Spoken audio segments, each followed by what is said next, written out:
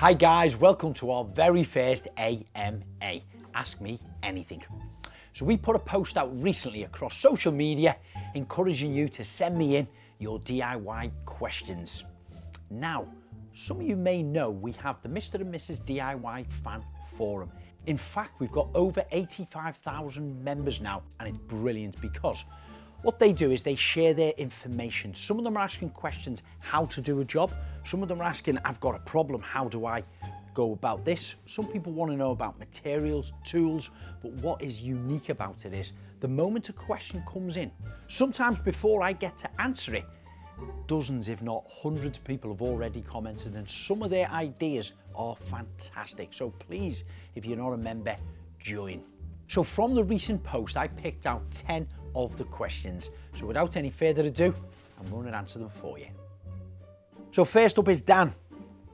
He asks, what would be the reason why our wall-mounted toilet button doesn't flush? He's noticed it's taken a little bit more forceful flushing over the recent days, and sometimes it doesn't flush at all. Well, Dan, there's a number of things can go wrong with the flushing system on that type of toilet. I take it is the one that's suspended off the wall, and all the system is behind the tiles. So where your plate is and you've got your buttons there for flushing, take that off, disconnect that if you can. You should be able to get your hands inside there and pop a little light in, or even your phone, and make a little video. Once you can have a feel around in there with that one hand, you might find a number of different things that can be going wrong, because them systems inside there don't last forever. It could just be the trigger thing that's come off. They're on little springs and sometimes clips that go up and down once you push that in. They may have just came off, and it might be a simple fix. However, it could be a little bit more serious, and the system itself might need replacing inside there. Now, our next question came in on YouTube, and it's from Hard Worker. So he says, I live in a council house, think around about the 1950s, and a piece of the original plaster or whatever they used has come off the bathroom wall. So I want to patch it. Can you recommend the best way to do this? And what would I need to use to go over red brick? And it needs to be about 1 inch thick. So Hard Worker, what you're going to need to do is clear away any of the loose debris that's on there. Chisel it all the way right down to that brickwork. Dust it off and then rinse it with some cold water. Let it dry, and then you may need to seal that red brick with a bonding agency or a sealant. Apply that on, let it dry. Mix up a small amount of sand and cement, like a render finish. So that'll be 4 parts sand, 1 part cement. Give it a good mixing up, and then apply that in with a scraper or a little pointing trowel, but don't bring it to the surface. Leave it about 2 or 3 millimeters from the top. Get it as flat as you can and start to let it dry. Once it's dried out a little bit, take the edge of your scraper and this thing called scoring it. Just do a couple of crosses through it. Leave it for a day or two until it's almost dry. Then just get some standard filler, apply that on the top with your scraper. Again, smooth it off, leave it a little bit proud from the surface. Once that's dry, you can sand it down smooth. And if it's in your bathroom, you can tile over it again.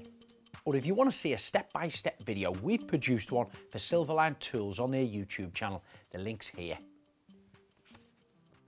Leon's asking for some advice on replacing his radiators. Do I measure the length between the valve pipes or measure the actual radiator, he asks. The new radiator I've looked at is 1600 millimeters in length. My current one is just under 1600 millimeters, but the pipes are bang on 1600 mil. So Leon, it's a little bit of a tricky one because all different manufacturers, sizes and shapes of their radiators, and even the inlet and the outlets at the bottom are sometimes a little bit different. If you're saying that your pipework is bang onto it, I would go for it and try it. Now you can buy some adapters that if your radiator was a little bit smaller can be put into the bottom of the radiators, and then your valve connections can actually go on top of them. The only problem is if your radiator was a little bit longer than your pipework in there, that's when you might have to struggle. That's when the system will need draining down and then the pipework altering to suit. So you may need to get a plumber to do that. Now we have just finished a how-to video on swapping a radiator and the valves for one of our partners, Bathroom Mountain and Tile Mountain. So check out their YouTube channel for that video. The link is here. Next question's from Jill. It's another member from our DIY fan forum. Hi guys, can I ask what grade sandpaper I need for sanding painted windowsills and skirting boards that's already had a few coats of paint on them? Okay Jill, it depends kind of how thick it is and how rough it is if there's lots of drips on there. Now, if you go with a lower grade sandpaper like a 20 or 40 or a 60, it's quite a heavy coarse sand on the surface of it, and you can really, you know, get into the top of the paint itself. You can start to take some of the surface off if you sand it hard enough. So I'll probably start off with a hard one to get any lumps and bumps out or any drips or flaky paint, and then move up to a higher grade. Start going on your 120s, your 160s, all the way up to a 240. It'll have it written on the back of the sandpaper if that's just what you're using, plain sheets like that. And start off with the rough one and then get it smoother and smoother until you've got a lovely smooth prep surface, and then it's ready for painting. We've done loads of videos over the years for French sheet paint, and on a lot of their videos we do a lot of preparation, so it will be worth checking out their YouTube channel, French sheet paint. My next question is from Dawn. She sent us some photographs in, and she says she's had these wardrobes fitted and wondered whether anyone has successfully painted this type of laminate without it streaking or flaking off after a while. If so, what's your method and which type of paint did you use? Okay Dawn, there are a number of paints you can use on there, but I've personally used myself both on kitchen cupboards, bedroom units and various different types of laminate, melamine and plastic type surfaces.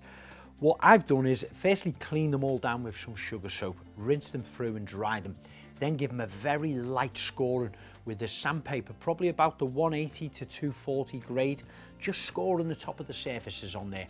Then I've used Frenchique's Alfresco paint. You can apply this on with a brush, roller or a paint sprayer, but you must do a minimum of 2 coats with a brush and a roller, or 3 to 4 coats if you are spraying it, leaving 2 to 3 hours drying times between each coat, and that's normal conditions. Also Dawn, once it's completely cured and dried solid, which could take up to 2 to 3 weeks, you can add some finishing coat or tough coat on the top of it. Again, Frenchique paints make it.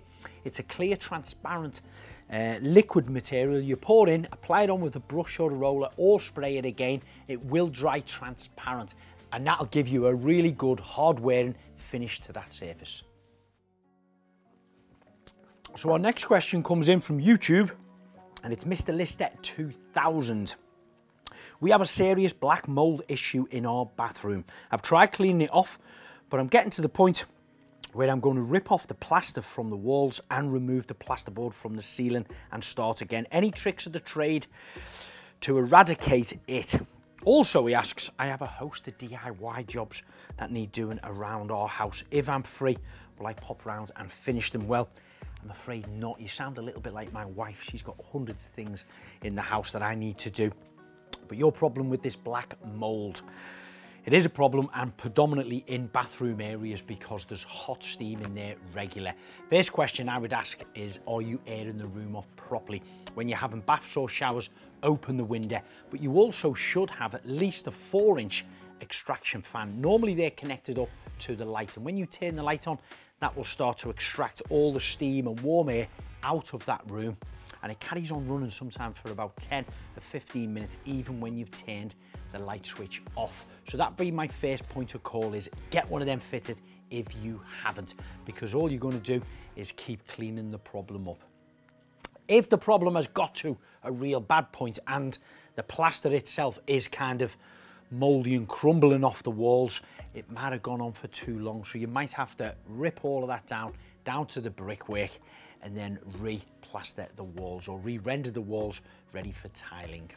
But if you do go to that extent, the most important thing is to get the ventilation in the room. Hopefully my answers have been helpful, but please keep them comments coming in, whether it's on YouTube, Facebook, Instagram or TikTok. I read every one of them, and I'll do my best endeavour to answer them for you. And don't forget to like, subscribe and share.